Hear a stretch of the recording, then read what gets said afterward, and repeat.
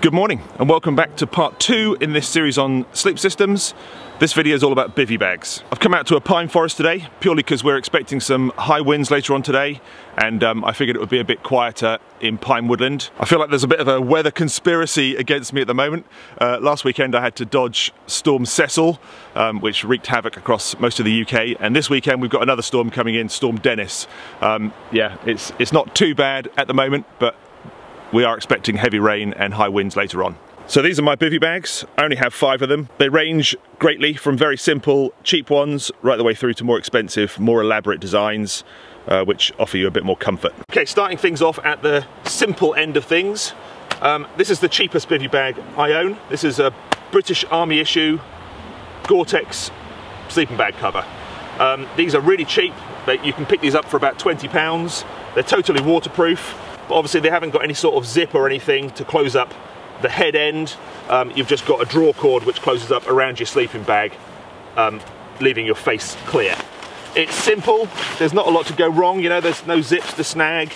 And like I said, they're really, really cheap. They're absolutely huge. There's plenty of room in there for you and kit as well. You know, they're really long, they're wide. Obviously they're designed for a soldier. I'm assuming that they're designed for a soldier to keep his rifle in there as well, and gear. Yeah, really good and bomb-proof. It's a little bit more awkward to get into and get out of, but you know, that's the same with all top entry bivvy bags.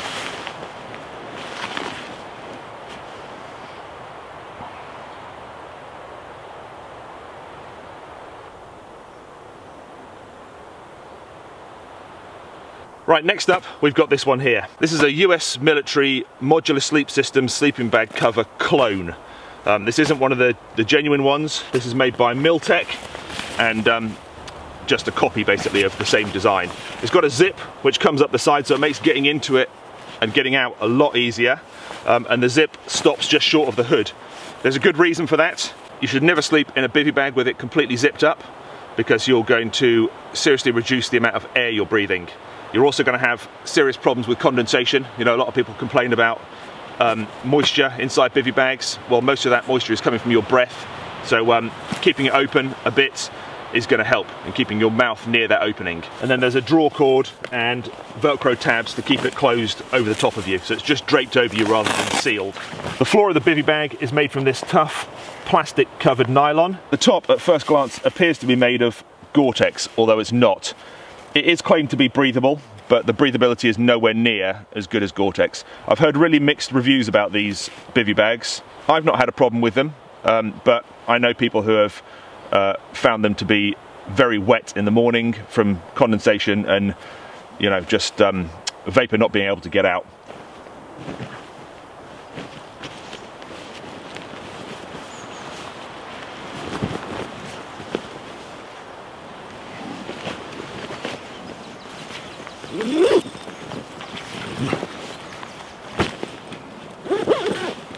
Packed away, it's quite bulky. It's also heavy. This weighs in at 1,500 grams, so there are definitely lighter options on the market.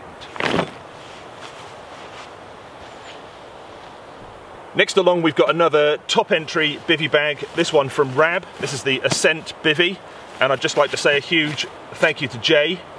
He sent this to me. This was a gift from him, and it's absolutely brilliant. It's the lightest bivvy bag I have, weighing under 700 grams, so ideal for those lightweight trips where you want to keep a low profile. The bottom of the bag is made from a lightweight waterproof nylon, and the covering is Event, which is waterproof and breathable.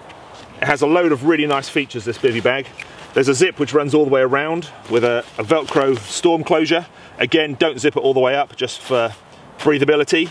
It's got a removable mosquito net, so you can take this out during the winter months when you don't need it and zip it in during the summer. And it's got a tie-out point at the top of the opening here, so you can tie this up to a tree so that in the summer you can get a bit more ventilation in here, which is a really good idea.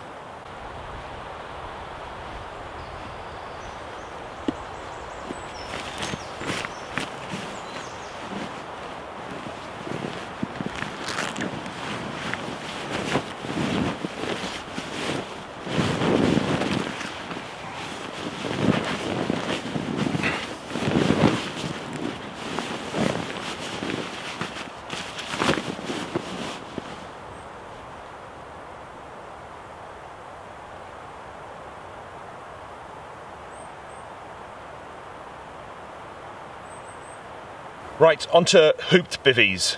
They differ from the others in that they use a single pole to keep the top end of the bivvy bag off your face and give you a little bit more room inside. First one is the Jupiter Bivy by Terra Nova. It's a brilliant bivvy, but unfortunately it's no longer in production. I don't know why they stopped making these because they're excellent, but I managed to get hold of one a few years ago second hand, and yeah, it's been really good. The zip is protected underneath this storm cowl here, and there are two guy out points so you can peg it out and give it more stability in strong winds. It also means that when you leave the zip open at the top here for ventilation, you're not going to get driving rain coming in and making you all wet. The storm cowl has an elasticated cord running through it, and then at one end there's a cord lock so you can tighten it up and stop it flapping around in strong winds. And then inside the front end of the bivvy bag is another zip, so you can separate the waterproof part of the bivvy bag from a mosquito net. You can have the whole front end open to the air for ventilation, but protected from insects in the summer. Like with the Rad bivvy bag, it's got a lightweight waterproof nylon floor, and the top half is made from Flow 2, which is a gas permeable waterproof laminate made by Gore-Tex, but even more breathable than standard Gore-Tex. And in all the years I've been using this bivvy bag, I've never had a problem with condensation inside. I've always been dry, my sleeping bag has always been dry.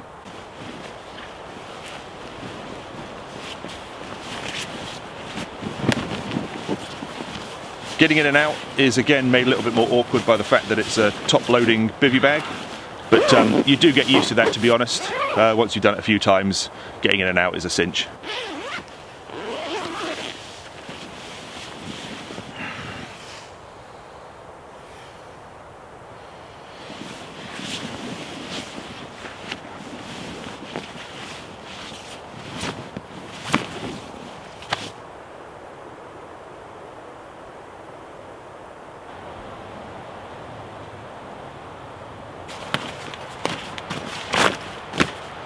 And that brings us finally onto this one.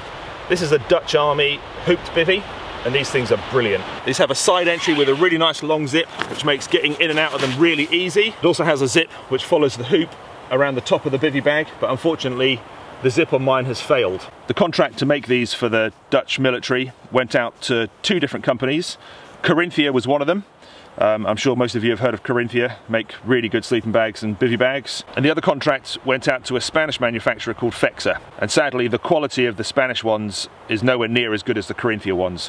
My one is a Spanish one, which is why that zip has failed. It's made from that same Gore-Tex air permeable fabric as the Terra Nova bivvy bag, but this time it's all the way around. It's on the bottom as well, and it's tougher.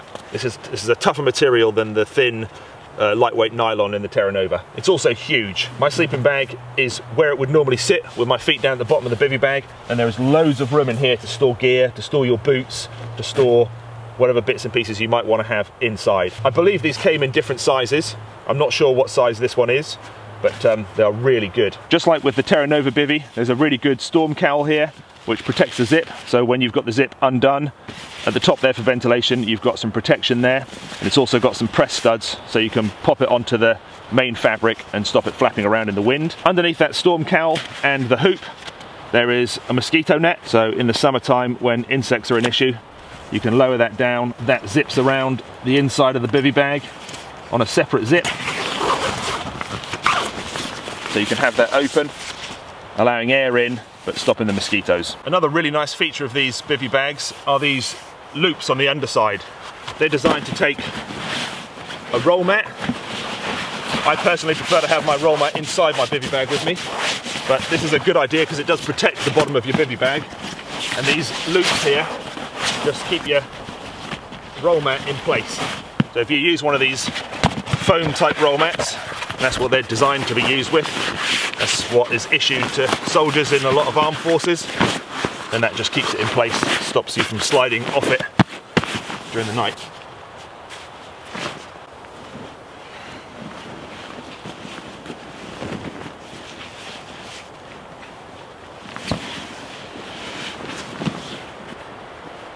Now, like the US MSS clone that I showed you before, this is bulky, similar bulk to that system, and it's the same weight, so it's 1500 grams again, but considering what you get here, you know, you get a lot more space, lots of really good features. I think it's worth that extra weight and bulk to carry it.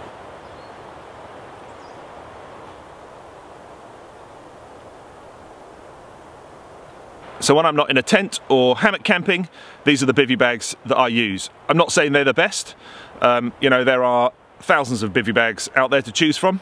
These are just the ones that I have, so I thought I would go through the features and what I like and dislike about each of them. Bivvy bags aren't for everybody. They're small, they're close to the ground, they can be a bit claustrophobic, and they do present problems which you need to find solutions to, you know, because of their size. So I thought I'd share with you a few little tips to help making using a bivvy bag a little bit more comfortable. The first thing, if you can't find any natural shelter, an overhanging rock or something that's fallen down, a tree or something, to help give you a little bit of extra protection, a tarp is a really good idea. It gives you a little bit more space that is dry. I know your bivvy bag is waterproof, but as soon as you step out of it, you're in the weather. So for taking your boots off and putting your boots on in the morning, for cooking, for storing gear, a small tarp is a really, really good thing. It's going to make bivvying a lot more comfortable. It doesn't need to be big. This one here is only a very small, solo, very lightweight little tarp. You only really need to cover the head end of your bivvy bag. Doesn't matter if that lot is outside of the bivvy bag because it's all waterproof anyway. But if you can cover over the entry, somewhere to put your boots, somewhere to put your gear, somewhere to get out so you're not straight into the rain, that will help hugely. The next thing, and I mentioned it before, is ventilation. Never zip the whole bivvy bag up, leave a bit open for breathing, and you'll find that that makes a huge difference to moisture buildup inside your bivvy bag as well. Most of the moisture is going to come from your breathing, not from you sweating, so you need somewhere for that moisture to go. Leave the top of your bivvy bag open a little bit, or if you've got one with a zip around, or even a draw cord, just leave it open a little bit. Use a tarp to keep the weather off, and things will be a lot more comfortable. Use a small ground sheet underneath your bivvy bag. It'll help to protect the underside from being punctured by sharp sticks and stones and things. It also gives you a cleanish, dryish space to put things and to step on when you're getting in and out of your bivvy bag. Putting your roll mat or sleeping pad inside the bivvy bag will help to stop you from rolling off it in the night. There's nothing worse than rolling off and ending up cold in the early hours. So putting that inside sort of traps it in place and stops it moving around, which is a big help. Also consider what mat you use when choosing a bivvy bag. Mine is quite thick, it's 2 inches thick, so it puts me further up, higher off the ground, and therefore closer to the top of the bivvy bag. So make sure when you're choosing one that it's not so small that you end up just being pushed into the fabric at the top of the bivvy bag, which isn't going to be very comfortable.